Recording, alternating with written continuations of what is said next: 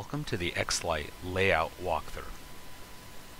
This guide will go over the procedure for setting up a custom layout to view cameras using the XLite software, from creating a custom layout to creating a custom page, and finally setting a page as the default.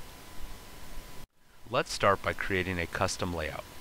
Click on the Layout section of the tree menu to expand the menu, then the Notepad icon to enter the Layout menu.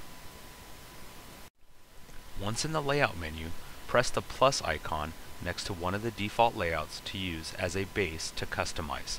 In this case, we will use the 2x2 grid. Now you will enter the Layout editor. Use the Layout bar at the top of the screen to edit the layout.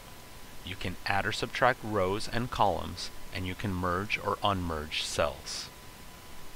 To merge cells, click and drag to select a number of cells. In this case, we have highlighted the 2x2 grid in the top left of the layout. Once you have the cells highlighted, click on Merge Cells. Now let's add a column to the layout. To add a column, press the plus sign next to the column icon. Once you are done editing the layout, you can enter a name in the text box next to the layout bar.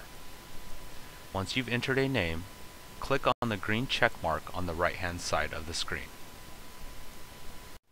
Now that our layout is saved, we need to add some cameras. Click on the device part of the tree menu to view your added devices. Expand the channel list and drag and drop the cameras in the requested arrangement.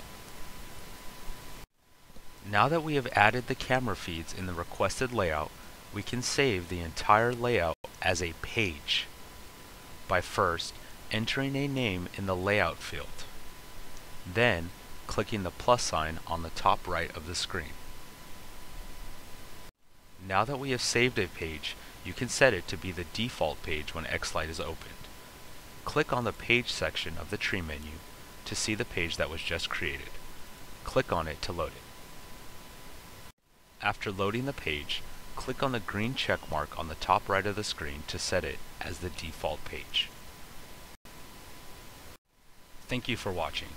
For more information about XLite, you can view the rest of the videos in the XLite Training Guide series.